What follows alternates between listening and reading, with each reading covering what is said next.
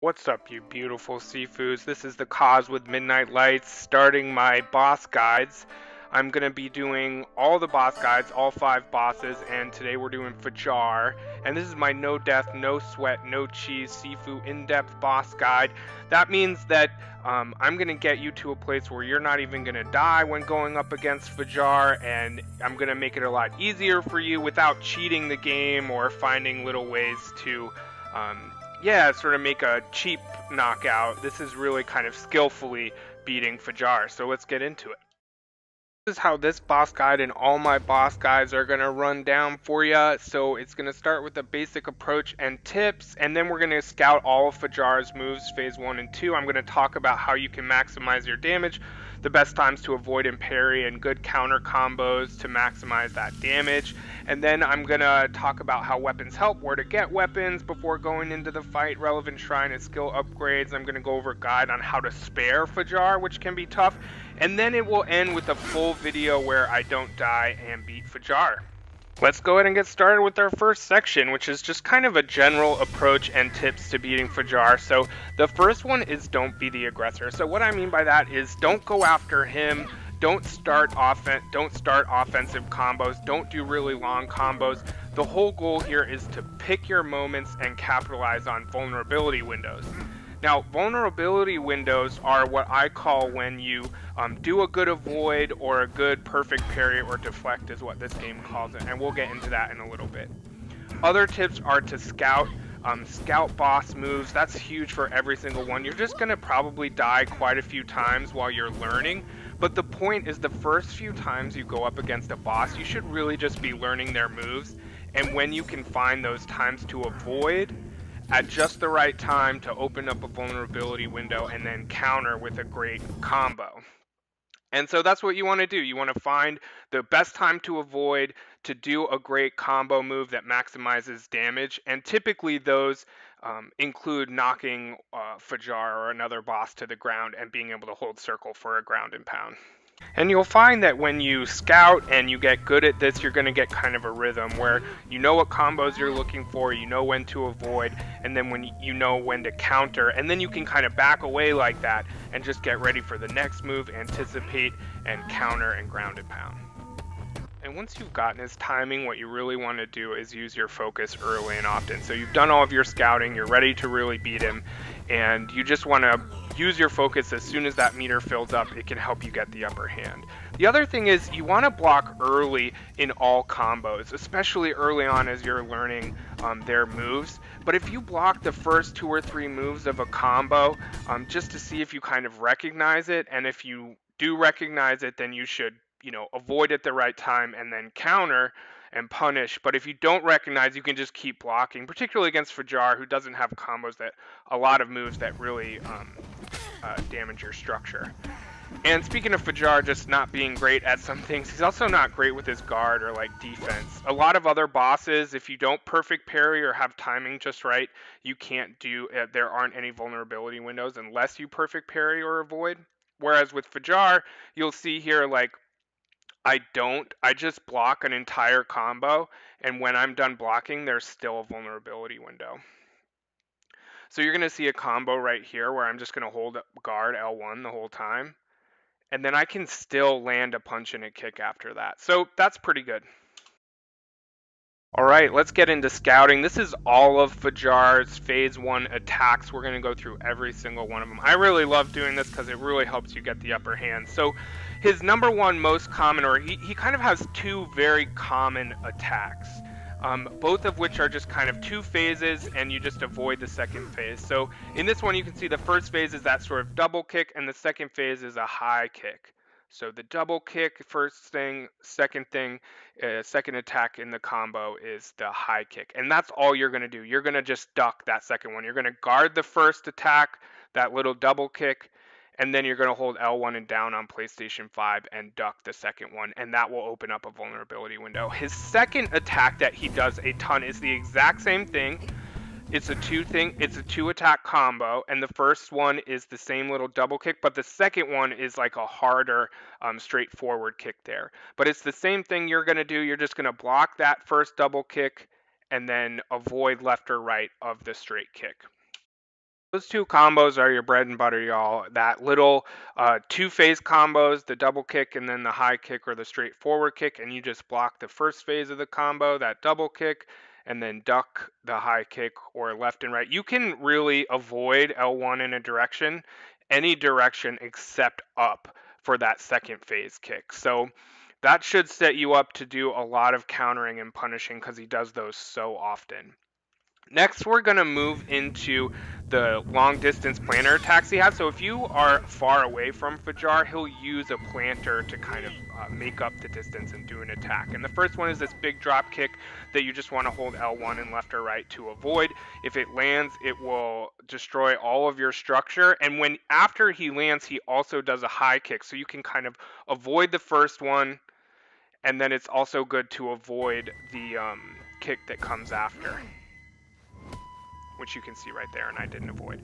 Okay, next is the quick planter kick. So if you're a little distance away, he'll, in a much quicker pace, jump off the planter. It's not as much damage of the attack. It doesn't have that like bright yellow or red coming off of his foot. But the best thing to do, I find, for this is just to a block. He follows it up with a high kick like that, which you can avoid, and it'll open up a vulnerability window. But if you're not used to it, you can just kind of hold block. He also will do that little flip kick if you get too close to him when he's at a planter, but he rarely does that. All right, the next one is the over-the-top planter kick. This is just, you don't have to be that far away from him, but if there's a planter between you and him, he's almost definitely going to do that kick. So just block it, just guard it, hold L1. And then you can see some of these planters actually have gaps at the bottom, and if there's a planter between you and him with a gap, he'll do this sliding, which you can get the timing right and avoid and open up a window. Better to just hold L1 and guard or block it though. Now when you're out of rhythm and maybe you overdo it and you do too many combo moves like I do in this, he will counter with an elbow right to your face, and then he'll do a two-kick combo. So the best thing to do to avoid this is just to do combos where you know when to stop and you can make a little distance and he doesn't counter with that elbow.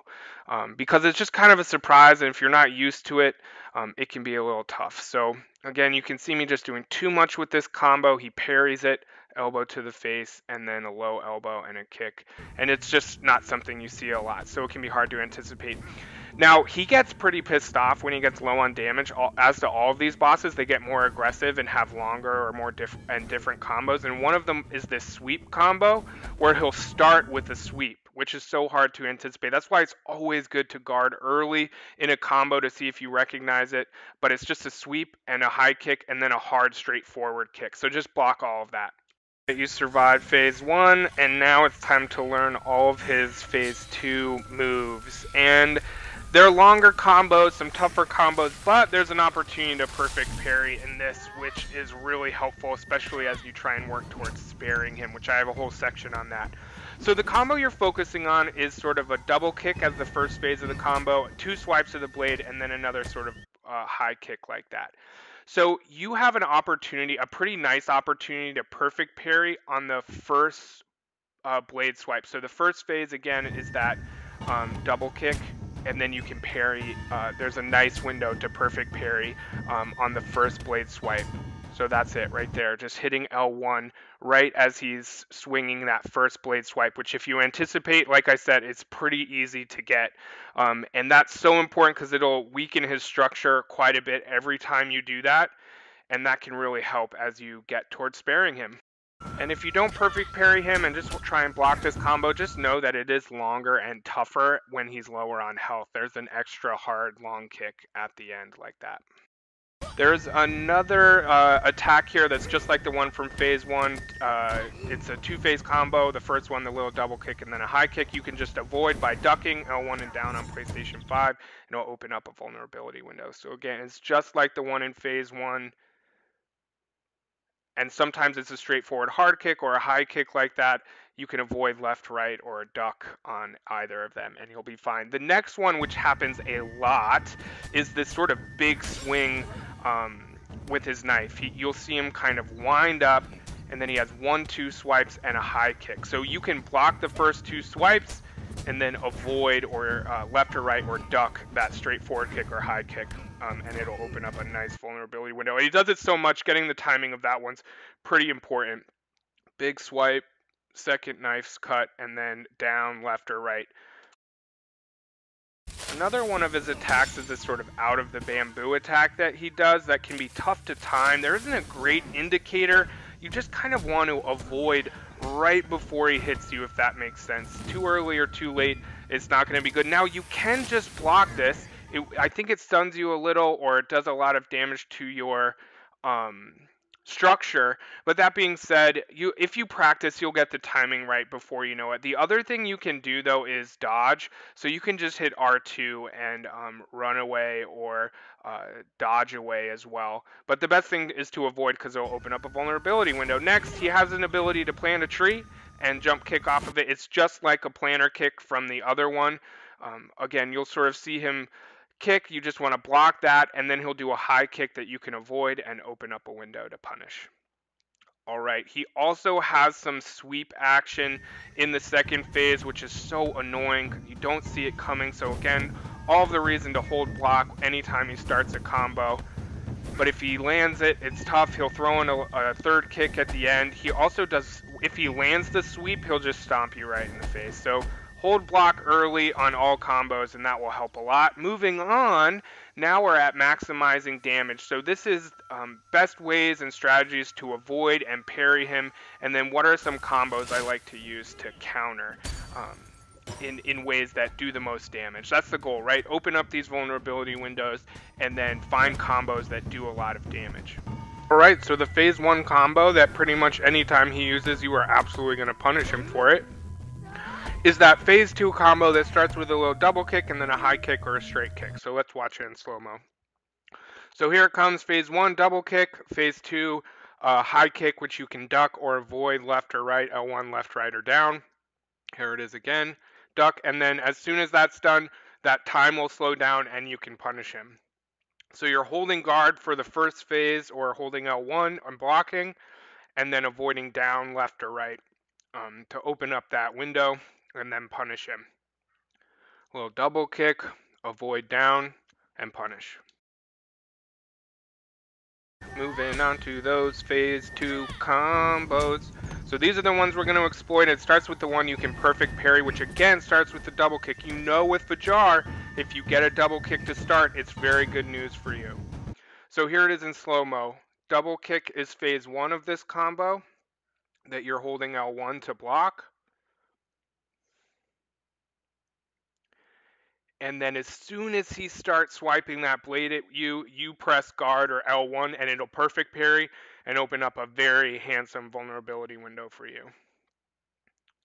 Here it is again, little double kick, hold L1 as he swipes, boom, perfect parry vulnerability window. All right, the second combo where Fajar basically invites us to punish him is it's the exact same from the phase 1 combo, the one we love from phase 1, which is a 2-phase combo, a little double kick, and then a high kick or a straight forward kick. So here it comes, little double kick is phase 1 of the combo, and then a high kick. We're going to block the first phase and duck or avoid left or right the other one, which is again L1 and down or L1 and left and right. So here it comes again in slow-mo, just so we can really get it. And remember that this is just going to be a 2-phase combo when it happens. You're just guarding. I didn't guard very well there.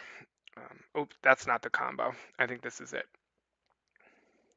Little double kick, which I'm blocking, and then I duck that second one. Vulnerability window and punish. Another combo you can pretty easily exploit, and he also uses a lot, is this big swinging knife swipe. As the first phase of the combo, then the second phase is another knife swipe, and then he'll do a high kick or a straight forward kick, which you can avoid. So there's the first phase, that big swipe, a second short swipe, and then he'll do a high kick or a straight forward kick, which if you block those first 2 phases, this first big knife swipe, I avoided it there, but you can just block it, and then duck or avoid left or right, and that'll open up the vulnerability window for that combo, which again, he uses a lot.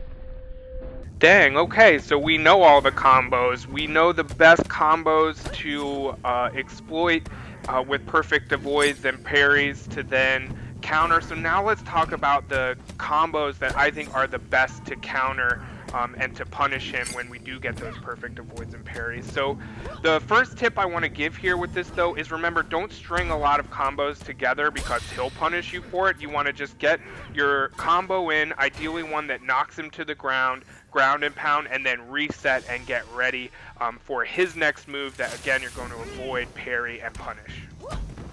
Before I get into those combos that I like to use and I really like, I will say that any combo will do. Any 3 or 4 taps of the heavy or light triangle, or throwing in a sweep, or doing something with a weapon, like, it will do. You just can't try and do too much. You can't do a 6-button combo, but any 3 or 4 combo will do. So play around and have a little fun with it, and don't worry too much about the perfect combo, but know that some of these that I'm going to do quite a bit of damage. Starting with this first one, which is square, triangle, triangle, triangle, or light attack, heavy, heavy, heavy attack. And then that will knock him on his keister, and then you can hold circle for ground and pound. So what I like about this one is you have it as a default. It's a combo you can use without any upgrades or any skills or anything. So you're going to get that perfect avoid and perfect parry. That vulnerability window is going to open, and then you can press square and basically spam triangle. Just triangle, triangle, triangle. Once you unlock a hook kick, you want to make sure you're pressing triangle quite quickly, or it'll trigger a different move. So let's watch it in real time. Again, here's the perfect avoid, square, triangle, triangle, triangle, boom, on his butt, ground and pound, baby.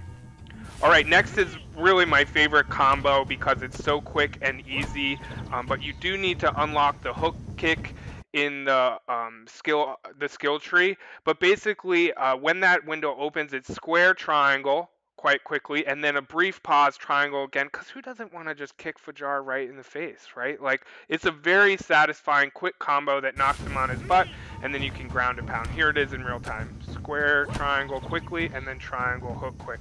I love it. Okay, with weapon combos, don't worry too much about it. I typically just try and do 2 or 3 like that, and then hold triangle if you've unlocked that, or just do a sweep, down, up, triangle, and that'll knock him down. So again, just string 2 or 3 hits together of squares and triangles or light and heavies, and then try and do a sweep, either by holding triangle or down, up, triangle, and then he's down and ground and pound with by holding circle. All right, let's move on to weapon locations. This is really important for using weapons because they do more damage. So with Fajar, the last room with enemies before you get to Fajar, 2 guys have bamboo sticks, I think they are. Let me know in the comments if you think there's something else. But they're pretty good. They don't last a really long time. But it is, nice, since it seems like Fajar can basically control bamboo to give him a taste of his own medicine here a little bit. I throw it away there, but you can grab it in that room and take it all the way with you to Fajar, and then you've got a weapon going in to the battle, which is great. Now, in phase 2, if you sort of run around the different bamboo sort of big pods in the middle of the level here, you'll see that there are bamboo sticks there, and you can use them. So if you can knock down those little bamboo structures and get bamboo, or sometimes they're just lying around, you just got to go find them. I'm going to outline good upgrades and skill unlocks for each boss, and the hope here is to give you a couple ideas about things you can do to help you, but I'll say none of these are really the difference between dying a lot or living a lot. It's everything we've done up to this point that will help you the most with that. See on these as well that there's 1, 2, or 3 asterisks depending on how really important I think it is to beat that boss, 3 being the most important, 1 being less important, but still important than all the others I don't name. So Focus Regain is the shrine upgrade. I would focus on it. It has 2 asterisks. That's because you're going to be doing a lot of avoiding, and this will help fill that bar up faster. You want to use it as soon as it's full. Next is weapon durability, just making those weapons which can help you take down Fajar faster, last longer. This makes the weapon proficiency, makes the weapons do more damage. So none of those have 3 asterisks, but all of them will help. The spin hook kick, I think, is really helpful as an unlocked skill because when those vulnerability windows open from your perfect avoid or parry, this just knocks them on the ground fast for a ground and pound. 2 asterisks for weapon mastery too. It's just nice to have weapons that you can use until they break completely. So if your weapons are doing more damage and lasting a bit longer, this one can help as well. Next is charged back fist. So I'm pretty sure that unlocking this means that if you hold triangle with a weapon, it will help you do a sweep. So unlocking this helps you do sweep with weapons. Let me know if I'm wrong about that in the comments. Next is slide kick. This is just important to have all of the time. If at any point you kick Fajar back, you can run at him and do a slide kick which sweeps him, and then he's down on the ground and you can ground and pound. So those are my recommended shrine upgrades and skill tree unlocks. I wanted to include in these guides not just how to beat the boss, but how to spare them too. The only way to like truly beat the game, or maybe you would say to get the best ending, is to spare every single boss. And it takes some doing. It's harder, you have to live longer, but you also have to break their structure twice. So yeah, let's talk about the ways in which you can get to the place where you spare the bosses and therefore really beat the game. So in order to spare a boss, you have to break their structure twice without knocking them out. So that first bar has to fill up and break twice without the lower bar there going all the way down. When you break their structure the first time, make sure not to press triangle and circle. Don't take them down. Just let them recover like I do there. And then the second time you take them down, you'll see this option at the bottom to spare them, which is left on the D-pad. Now, one strategy for helping with this, particularly with Fajar, is just using a lot of light attack combos, particularly with the bamboo. I found that that did not a lot of damage, but managed to help break his structure a little faster. So I just use square. I very rarely press triangle, and sometimes that helped a lot. So light combos with square is the first strategy for helping to break Fajar's structure. There are two other ways to help work towards breaking the structure of really any boss. This is really the best strategy regardless of boss, and that's deflecting and parrying. And we're going to look at the same video in super slow-mo 3 times to outline the difference between the two and how to do them. So parrying, I know it's a little confusing, is pressing L1 on attacks right when they land. And some attacks just aren't perfect parryable, which they call deflecting in this game. But I deflected that knife swipe. So the first phase of this combo from Fajar is a little double kick, and I just press L1 when both of those happen, and then L1 right as that knife swipe lands, and that's a perfect parry or deflection. So these are parries. I just hit L1 right there, and then right there. And you can see the structure bar at the top light up when I do that, even though they're not perfect parries. And then that's a perfect parry or deflection when that knife swipe comes in. And all of that helps with structure. All you're doing is pressing L1 as soon as an attack comes in. But for some reason, some attacks, typically ones with windup, are actually deflectable or perfect parrying. So this is just pressing L1 when an attack comes in. So L1 on that one, structure breaks down. L1 on that one, their structure breaks down a little more. And then L1 here, their structure takes a much bigger impact from a perfect parry or deflection. So I hope that makes sense and helps. That's really the best way, regardless of boss, to help break their structure. So what I'm going to do now is show you a full video of a phase 2 sequence with Fajar where I break his structure using some of these strategies. So you can see you got the jump on me there a little to begin with. Whoopsies. But here goes. We're going to start by getting a weapon, and we're going to do those light attacks. So these are all just square attacks. And I'm not really doing a great job with rhythm here. I'm just kind of like, okay, I'm going to be aggressive. I'm going to be on the offensive to move quick because I really know his patterns well, but also to help impact structure. Because the other thing with structure, I'm not sure if it's with Fajar, but most bosses, if you run away or give them time, their structure will very slowly build back up, where that bar will go down. So I'm just blocking there, and when I can, I'm pressing L1 to parry those attacks. But mostly in this video that you're watching, it's all just relying on light attacks to break his parry. You can see that's quite a bit of life left for a sequence of trying to break his structure. And I really like using a weapon. The other thing about using a weapon too is it really helps because you're doing all this blocking, so it's going to actually prevent your structure from building too fast. But again, my main strategy here is really using light attacks as a form. There was a perfect parry, and that pretty much did the job. You can see left shows up, and boom, he's spared. It's the humane thing to do when you really think about it. And then you get the sequence where clearly he's feeling a lot of guilt and shame.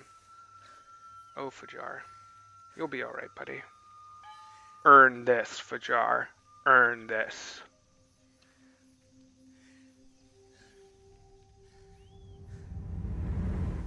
We did it, y'all. We're at the end. This is the full video with no deaths, and with Fajar, I'm actually doing it with no shrine upgrades or unlocks either, just to kind of show you that it can be done. That this isn't about a lot of upgrades or unlocks. It's about good scouting and good strategy. Apparently, I'm not even bringing a weapon.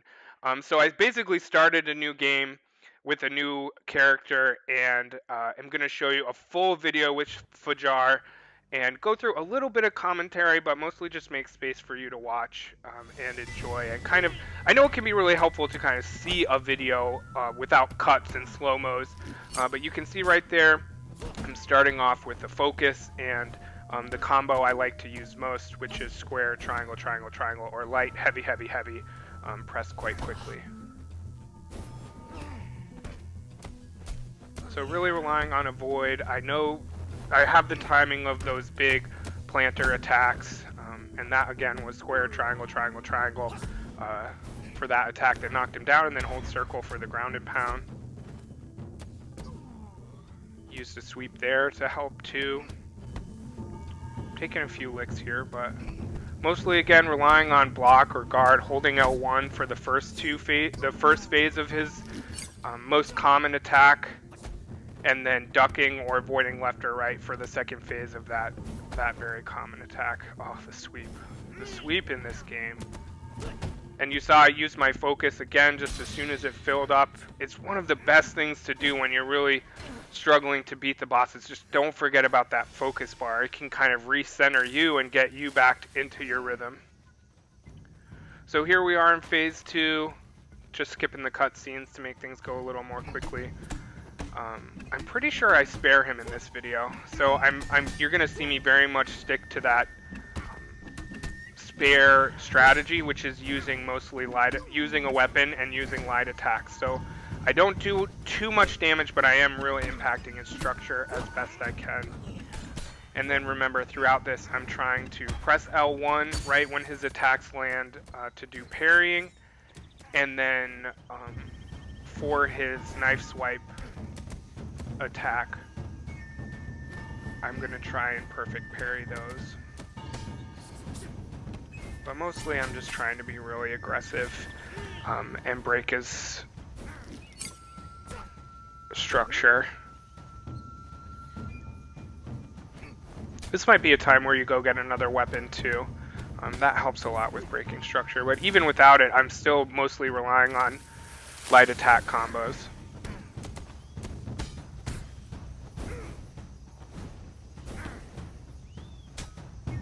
There was a perfect parry. Did a lot of structure damage, or broke his structure a lot. So he's gonna have quite a bit of life when I break his structure for the first time. Again, to spare him, you just let him recover. Don't take him down or knock him out. Again, I'm gonna rely. You're gonna see me rely on the light attack strategy for sparing him, but I get very close to knocking him out before I break his structure the second time. It would probably be better to be using a weapon right now, or to try and get a couple more of those parries and perfect parries or deflections in. It's coming down to the wire. But I remember now, I do spare him in this. And you'll probably see early on too that I entered the boss battle at 21 too. So it started at 21, ended 21. I do lose a bit of life, but it's still a no death video, which I hope you really like. I do spare him. Thanks for watching, y'all. I know it's a bit of a epic in terms of the length of it, but my hope is that you're able to kind of bounce around, go where you need to help beat Fajar, because maybe you've done all of the scouting, and now at this point you're just trying to figure out that best combo or where to find a weapon. yeah, I really hope this video helped. Visit, y'all. Thanks for watching. I hope you really enjoyed it, and keep the lookout for other boss guides. And just remember, as soon as I start making a single dime from my YouTube videos, 50% of what I make will go to a charity that we choose as a subscriber community. So all the more reason to spread the word, like, and subscribe.